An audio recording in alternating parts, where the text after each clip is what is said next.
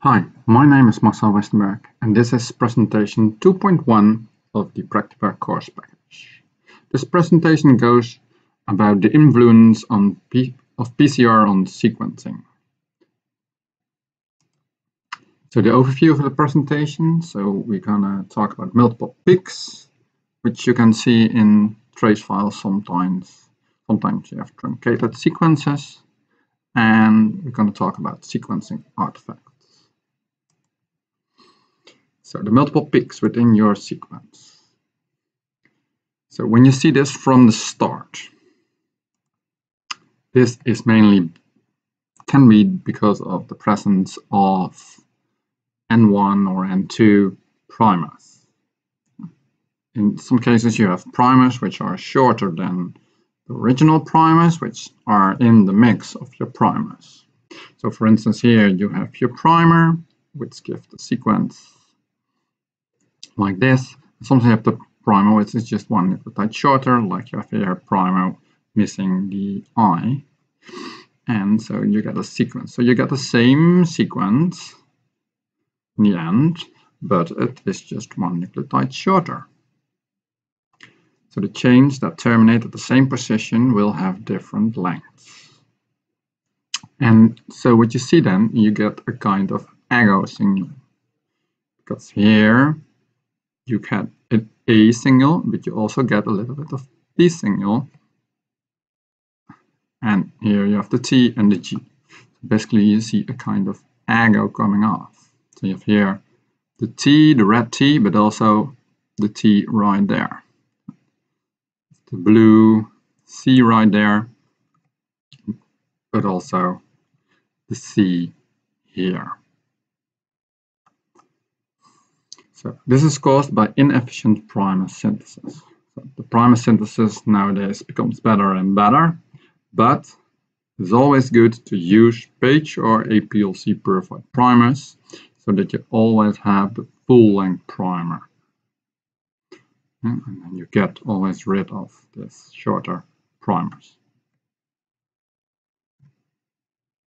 So another possibility of multiple peaks from the start can be that you have non-specific amplification.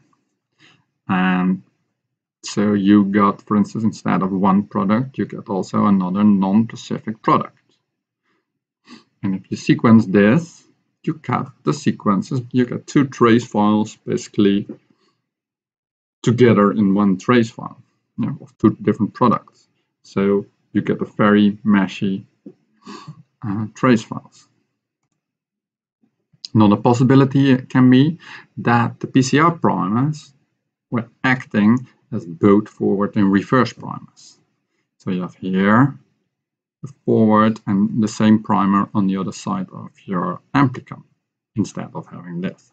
So if you sequence this with the primer, you get this sequence, but directly you get also this sequence. So then your trace file becomes also messy. And another possibility can be is that there are still some residual PCR primer present during the sequence reaction.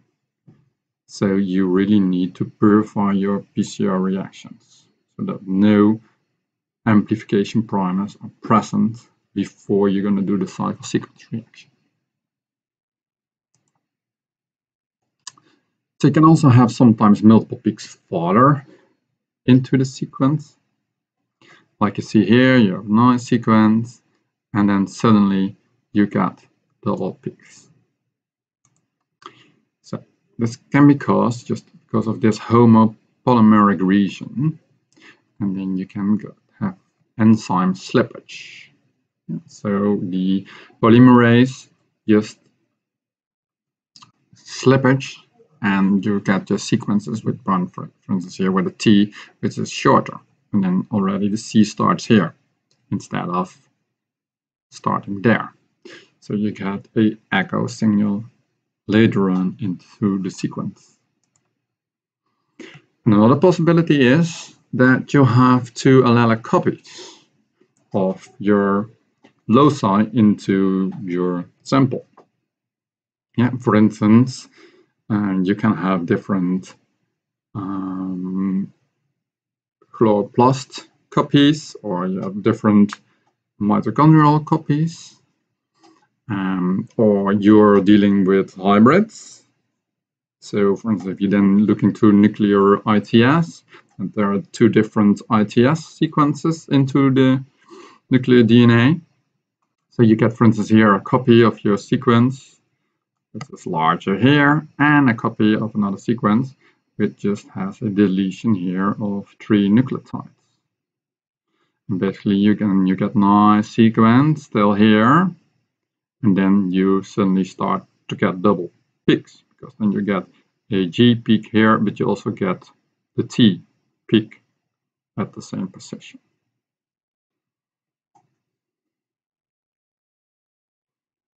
Yeah, and when you do that from the other side, if you sequence from the other side, you get the same thing. Then here you have AT, so the first 2 nucleotides have nice peaks, and then you get double peaks just from this side. Then sometimes you can have truncated sequences, like you see here. So you have nice peaks, and then suddenly it stops, while you're expecting more sequences because your amplicon was larger. So that can be because you have a very secondary structure in your amplicon. For instance, you can have that when you have GC-rich sequences. But then your DNA can loop. For instance, you see here you have your sequence, and then you get suddenly a part of GCs, and you get a very stable loop. So when you're performing your cycle sequence reaction, your polymerase just goes through it, and then suddenly here it gets this structure and falls off your DNA, and then your Sanger sequencing just stops right there, and then you get a truncated sequence. And another possibility can be of truncated sequences is that you put in too much DNA into your sequence reactions. Yeah, then your DNTPs are used in the first cycles already, and you get very high peaks. And then because there are no DNTPs anymore, then it just drops down to almost 0. So it's always good to balance your amount of DNA which you put in for your cycle sequence reactions. So always carefully read the manual of the manufacturer when you perform the cycle sequence reactions. And then you can have sometimes some sequence artifacts, like you see here. So you get a very high peaks, and those are mainly found at the beginning of your trace files, and those are caused by, we call it dye blobs, and they're caused by inefficient purification of unincorporated dye terminator molecules. So they come off very early as a dye, very high dye. So you need to purify it better. Another possibility is that you get multiple peaks like you have here, and those are caused by bubbles within the liquid polymer of the sequencing, or sometimes by dried polymer that have flaked off and entered into the capillary. Okay, so thanks for watching this presentation.